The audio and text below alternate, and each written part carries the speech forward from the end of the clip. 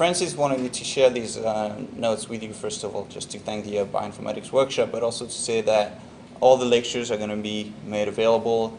So it's going to be up on access. You can share them and everything, but you've got to make sure that you follow these rules if you do so. So today, today and tomorrow the workshop is going to be about exploratory data analysis, and especially doing that using R. So you're going to learn a little bit about R and also a little bit about statistics, and in particular something that I really like and I think is very important in data analysis is what I call exploratory data analysis.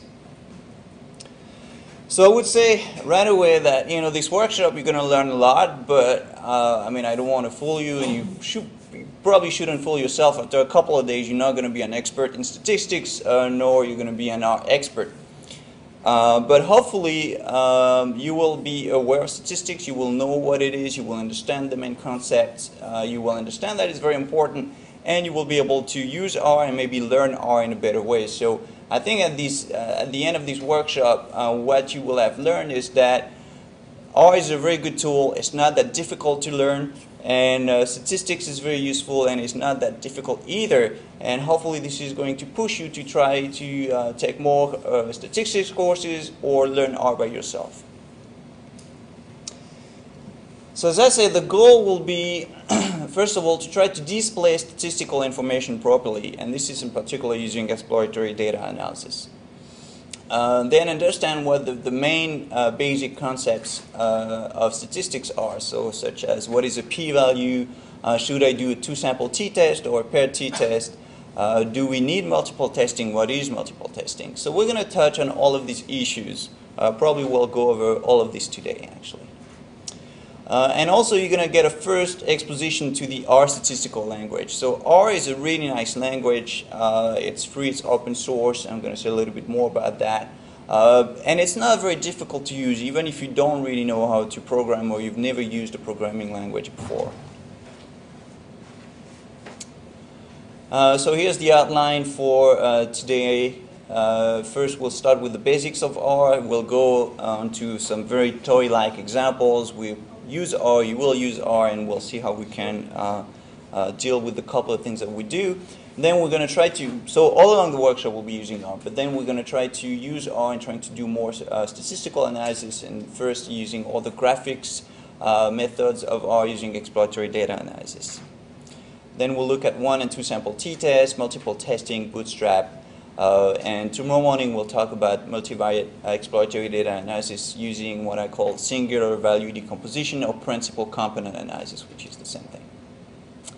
Okay, so before starting I wanted to tell you a little bit about statistics and why it is important. So if you look at the New York Times, probably in the past 6 months, you will see that there was a couple, actually 3 really nice articles that show that statistics is very important. The last one to get published was the Netflix contest. So if you guys don't know about that contest, basically what Netflix wanted to do is to try to improve the user rating and the categories of new films so that you can make better recommendation for other people to rent movies. So what they've asked people is to come up with statistical models or statistical methods in trying to improve these recommendations and these ratings. And so I think, I can't remember exactly, but I think you had to improve it by at least 10% over the current status of the rating and recommendations. And there was a $1 million prize for the team who could actually improve that rating of 10%.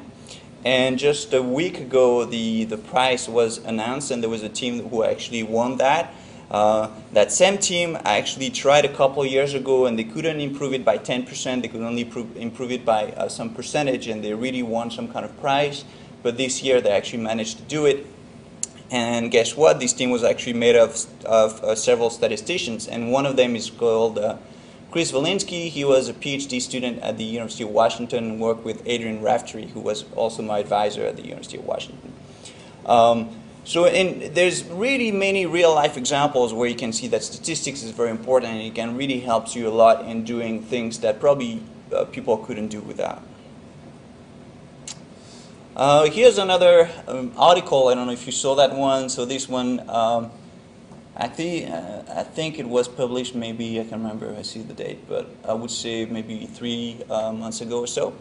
So this was about a graduate student in archaeology, and when she actually finished, she took on a job at Google, and because a lot of people think that in archaeology you just go in, and in some places and look for bones and things. But in fact, you deal with a lot of data, and a big part of the job is actually to do data analysis. And so this was saying that statistics is really going to be very important. It's going to be playing a key role in many of the fields that we're going to see in the next decade, not only biology and bioinformatics, but lots of places we're trying to gather lots of data, and it's very important to be able to make sense of these data. And this also tells you that, if you've got a PhD in statistics, I think it says somewhere in the article, you can make $125,000 a year if you work at Google. So maybe I should work at Google. Here's another interesting article. This is about R. Again, it was published in the New York Times. And this was to say that basically R is a great tool. It's open source, it's open access, it's free, you can download it. And it started kind of I'm going to give you a little bit of history in R, but it started as almost like a fun project, like a toy project, So this is Robert Gentleman and Ross Hihaka. They were at the University of New Zealand, and they started to work on that project just kind of like for fun. They wanted to derive a tool that their students could use. And it's become so important that so many people use it that they probably never imagined that many people will use R. And many companies now, they use it, such as Google, Pfizer, Merck, and so forth. And there was a nice article to try to summarize all that in the New York Times. So if you've never read these articles, I really encourage you to do that. It's very, very interesting. So these are sort of 3 examples just to show you that R and statistics are very important in today's life.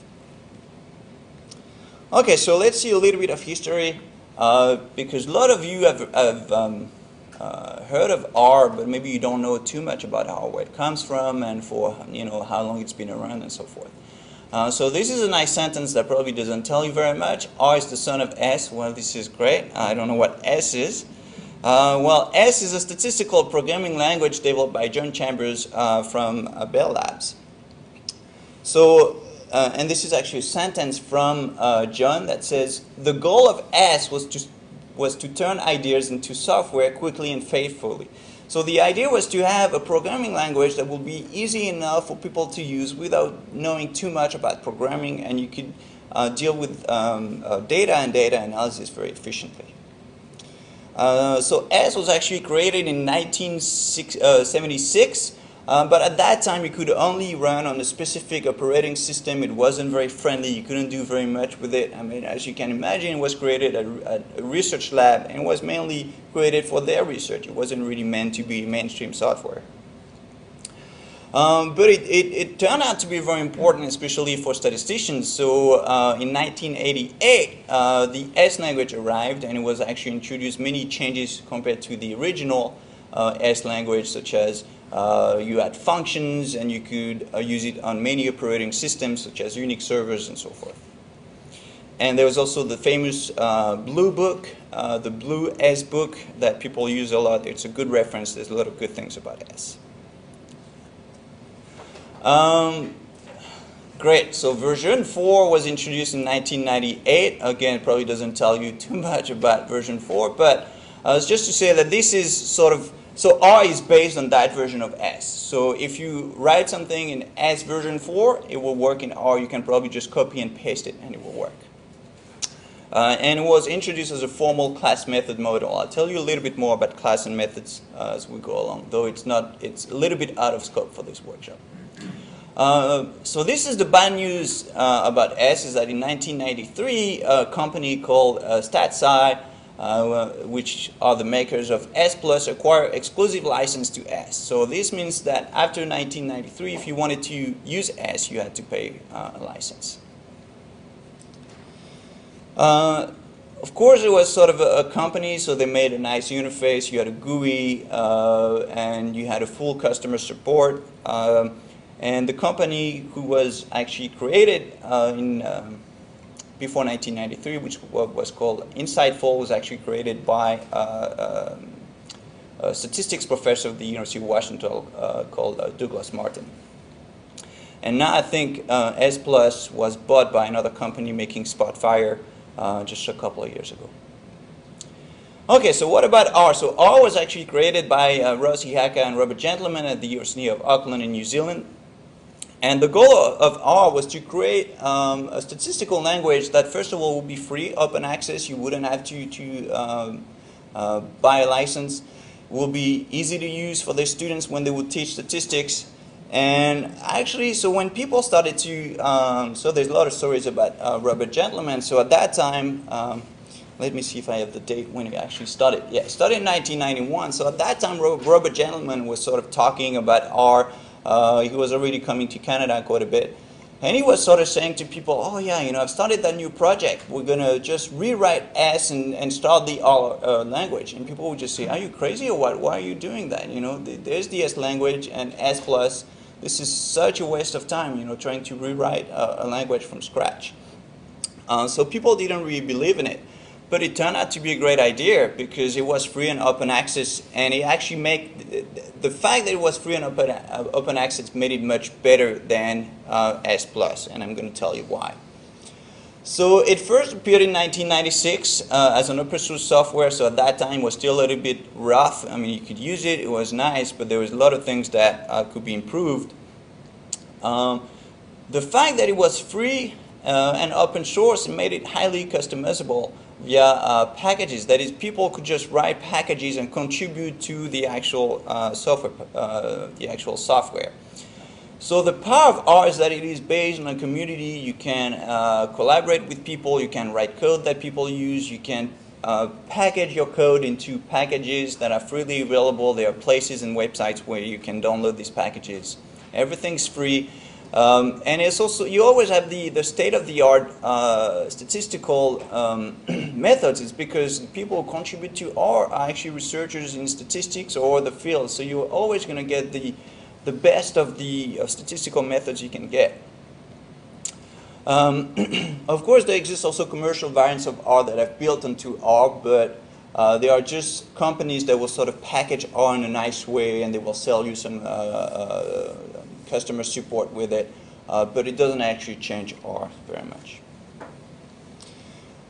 So parallel to R, there's another project that you guys have probably heard of. It's called Bioconductor. So Bioconductor was actually started by Robert Gentleman. So even though Robert Gentleman started R, he's not really involved in the core development of R nowadays. There's a good team who actually work in trying to make R even better, improving R and doing all these changes. And Robert Gentleman has sort of switched focus, and he was working on Bioconductor until very recently. He's still working a little bit on it.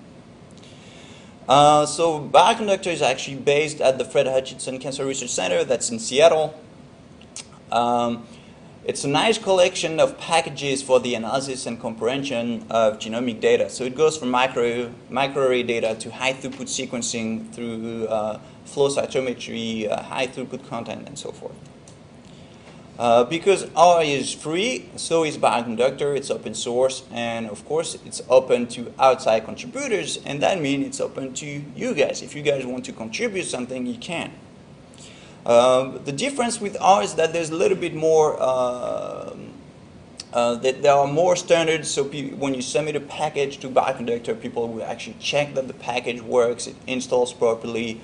There's a nice documentation, so there's good things. So there's a little bit more things you have to go through when you want to submit a package in Bioconductor. Okay, I just want to say one more thing, is that even though Robert Gentleman started that was at the Fred Hutchinson Cancer Research Center, Robert Gentleman actually left the Hutch. He's now at Genentech in San Francisco. He started a computational biology research group there. But he's still very much involved in Bioconductor. He's still up and running. There's a lot of people at the Hutch that work on that. And the person who's in charge of the project now is called Martin Morgan.